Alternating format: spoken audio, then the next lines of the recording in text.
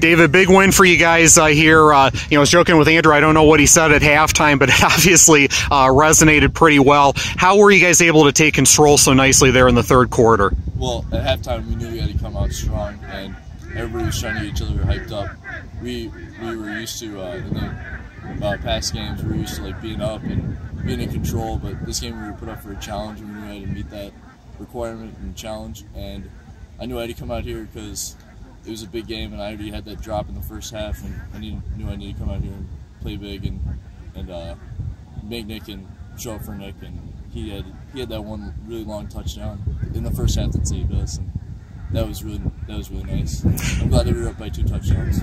That fake punt, stopping them on that 4th and 4, Zach getting that tackle there, that seemed like a really huge play at the time, but maybe even more so as that game went along. How ultimately big was that play? That was huge. I heard him call it out when I was in. I heard him call it out, and I knew when he sacked him, I knew that would be, or got him down, that I knew that it was going to be a big play, and that we stopped him so close, or in our 50, so I knew that was going to be big for the rest of the game.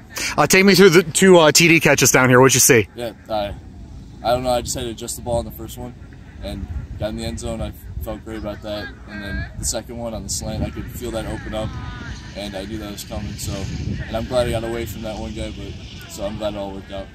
Jack has really developed before our eyes. I mean, he had 260 tonight on 28 carries. It showed flashes earlier in the year, but had a breakout game tonight. From your perspective, what's been the key for him really turning it on here? Jack has come up from so much. I've known Jack for a while, and Jack has been a huge part of our running game. And right off the bat in the first half, right in the first couple plays, he had that huge long run. I mean, he's just developed really well. I feel like he's, with him, Erda, and Kyle, and Dom Roberts, all 4 of them, they're great